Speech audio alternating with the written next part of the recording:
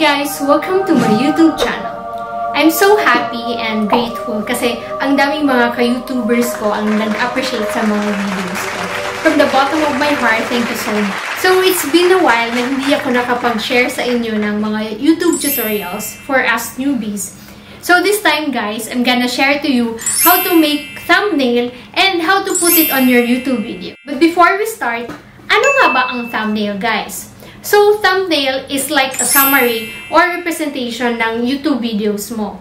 So, in short guys, dapat catchy siya. Kasi ito yung unang makikita ng mga viewers. So, please stay tuned and watch till end para sabay-sabay tayong matuto. So, enjoy watching guys!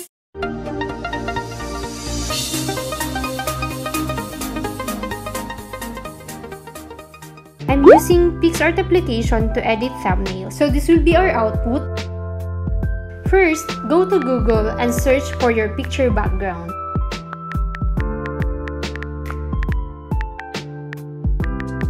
Yung maganda sa Google, madami kang pagpipilian. So, I choose this picture and then right-click ko lang and save. Go to Picsart and click mo yung add image. First, get your background photo. So, na-add na siya. Click mo lang yung tools and then crop by choosing YouTube size.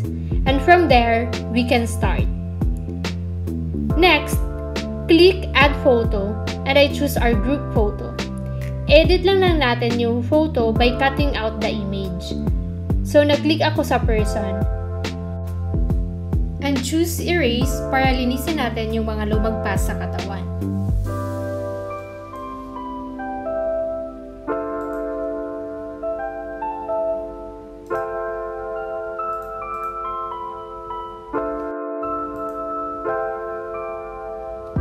Next, preview natin para ma-check if na perfect cut na natin yung pic. Then, erase lang natin yung mga lumagpas. Then, click Save. So, zoom out lang natin yung picture. Then, check natin kung saan yung nice na position ng picture. Perfect siya sa gitna para kita talaga. Click plus sign, click mo yung text, and type your preferred caption. Sa part na to, yung naisip kong caption is nagmahal na saktan nag-celebrate.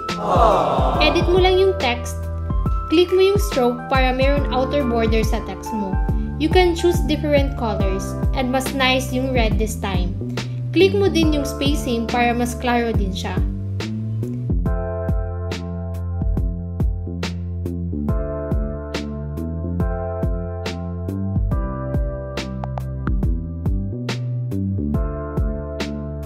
Let's position the text by clicking Type again and let's choose the Align Left.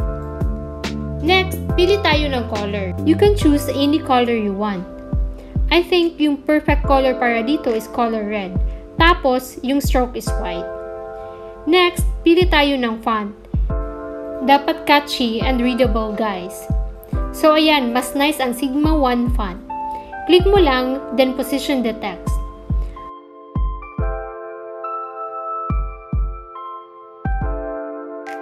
Of course, dapat add din tayo ng emoticons para mas catchy pa siya.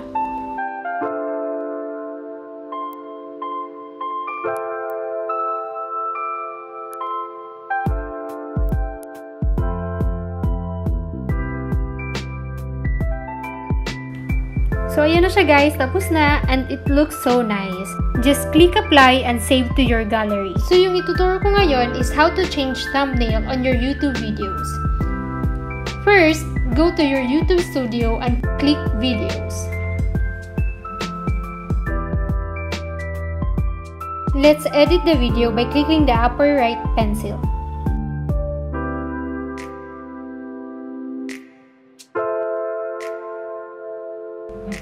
Then click Custom Thumbnail and select the picture we saved. So, ayan na guys, then click Save. Now, let's review sa dashboard natin. So, ayan na siya guys, nakikita na din yung thumbnail natin. So, that's it guys. Thank you for watching. Hope you learned something. Have a nice day.